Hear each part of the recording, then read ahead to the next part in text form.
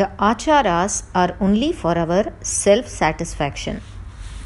It will be very beautiful to look at the cow if she is decorated with flowers, kumkum and turmeric powder on her head, or by tying bells and putting garlands around her neck.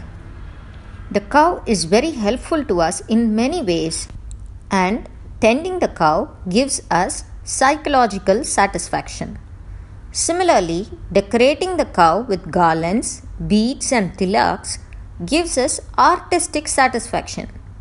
Yet, when we do puja of the cow, we have to worship the cow in the hind portion close to the tail. There is no answer to the question whether there is any reason for such a procedure or not without a proper reason, because they had given us many rules of Aacharas, the reason for which are becoming known to us today one by one. Our rishis have said that goddess Lakshmi stays permanently in the hind part of the cow. We have to obey the rules of the Shastras and act according to them, even if we don't get any psychological or other satisfaction. More than anything, the Aacharas of the Shastras are stipulated for self-satisfaction.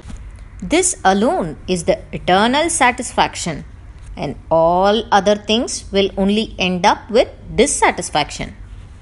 We must cleanse our sins and earn punya if we have to be contented and satisfied always, and we must be prepared to make some sacrifices.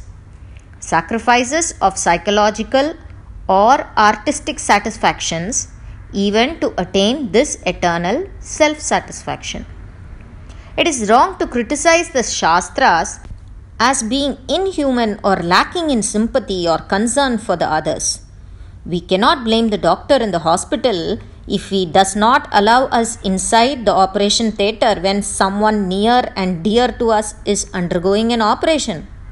Our affection and love for the person or our intimacy to the person will not be considered here.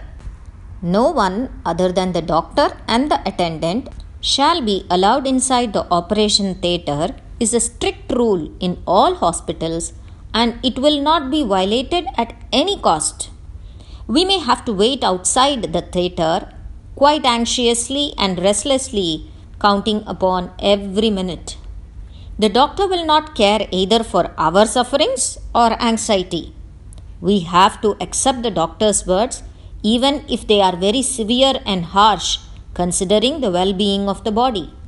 We have to respect him, and we should not condemn him for implementing rules very strictly. If we stay back from going into the operation theatre, it will mean that we are making a sacrifice of our psychological satisfaction. Similarly, we have to accept and obey the strict Achara rules given by our authors or makers of our Shastras. It is useless to question whether the people of other countries observe so many Acharas. Do the foreigners keep their women aloof during their menses periods? Do the people in other countries observe strict procedures after delivery? It will be meaningless to ask such questions. The only answer to these questions lies in the fact that the foreigners themselves have accepted that their countries lag behind in spiritualism and Atma-jnana, though they are advanced in other fields. Moreover, there are less number of seers or Atma-jnanis in foreign countries than in our country.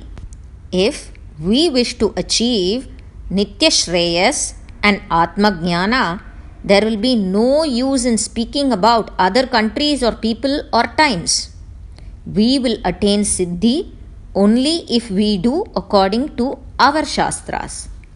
Moreover, God has ordained our country, Bharata Desha or Bharata Khanda, as the Karma Bhumi in the whole Prapancha.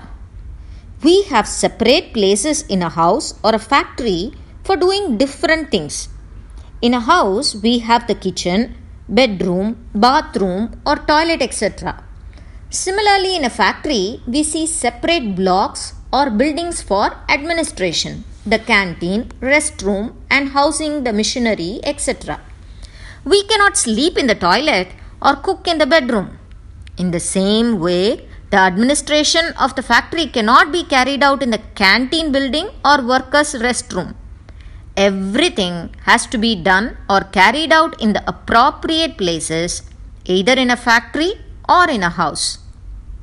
God has ordained our country, the Bharata Varsha, for doing karmas, and hence so many karma anushtanas, shastras and acharyas are prescribed for our people alone. Our ancestors and rishis who made the achara rules have given some harsh and strict rules only to ensure our lasting kshema or well-being, that is, nitya saukya. The Shastras permit the pleasure of the world in as much as they are not a hindrance or block to achieving the joy of the other world. There are prescribed many achara rules so that people will live happily and in unity, and that they may be rid of all diseases. They should not get involved into bad ways or doings. These rules concern with the lives of the people here and in this world. The rules of the Shastras are not wholly harsh or strict as thought by others. In fact, they are considerate and show due lenience to people wherever necessary. Periyava Sharanam.